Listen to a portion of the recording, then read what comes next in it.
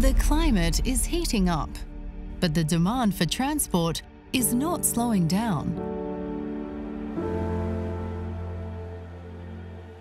To radically reduce CO2 emissions and still meet the growing demands of modern society, new solutions are needed.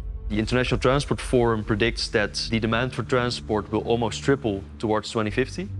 But at the same time, the current modalities are already responsible for about 30% of all greenhouse gases in the developed world.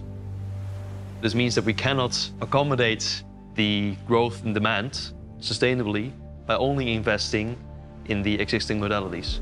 CO2 emissions from transport will increase 16% by 2050, even if today's commitments to decarbonize transport are fully implemented. The expected emissions reductions from these policies will be more than offset by increased transport demand. So you need to make way for more transportation, whereas is bigger airports, more rail lines, wider highways, whichever you choose. You have to do that if you want to maintain mobility. The current modalities, all of them, are already pushed to their limits. So we really need to add Hyperloop as an additional modality, reevaluate the purpose of all the other existing and new modalities, and then repurpose existing infrastructure budgets to realize this future-proof transport vision.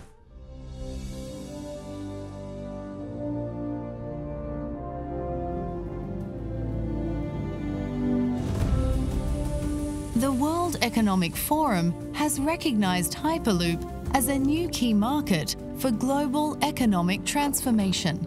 Hyperloop is already included in the US infrastructure bill, in regional transportation plans in India and the Middle East, and the European Sustainable and Smart Mobility Strategy.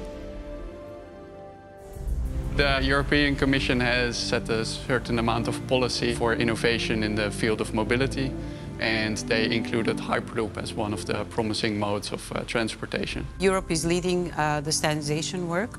So within the European Standards Organizations, there is a technical committee, the JTC20 it's called, where participants from several European countries, but also US and Canada are participating. And they work on specific items which should prepare the whole industry to work towards a single European standard for Hyperloop. And after that's done, we can start building the first commercial route. That will be the start of the international Hyperloop network. Piece by piece, a picture is emerging from this development puzzle, a global Hyperloop network. We're looking at a couple of potential routes. Hardt is based in the Netherlands, so we predominantly have looked in the Netherlands or in Europe, but we're expanding our view more and more globally as well. We're looking into Germany for routes, the US and the Middle East. Hyperloop enables sustainable economic growth, but there is an even greater social impact. By joining distant regions to each other with direct connections, short-haul flights could become a thing of the past. Hyperloop will actually remove the boundaries.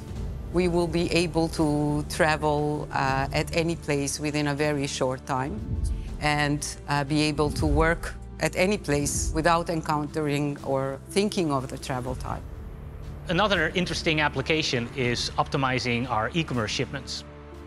If you connect the Hyperloop system to places where you can put fulfillment centers, but it's not necessarily within the same day or next day reach of cities, you can bring the parcels directly from these fulfillment center hubs into the cities without adding traffic to our existing highway system. So when we manage to bring this technology to market, it's going to be so empowering for people. It's going to really change our lives, perhaps in the same way as mobile technology did.